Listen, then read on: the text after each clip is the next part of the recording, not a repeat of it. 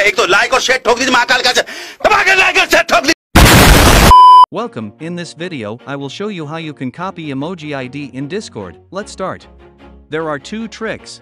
The first trick is for the Nitro users. If you are a Nitro user, you just need to use a backslash before the emoji, as shown in the video.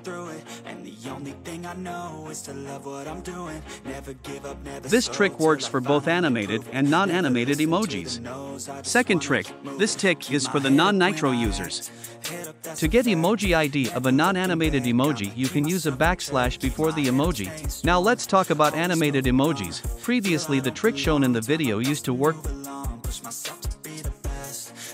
but currently it doesn't work anymore, so there is another way to do it. To get the code of an animated emoji at present, you need to use a Discord bot named NQN. After adding this bot, you need to do that as shown in the video.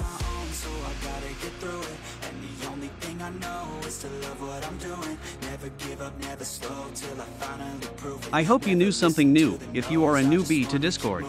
Thanks for watching, and do like and subscribe. Everything I do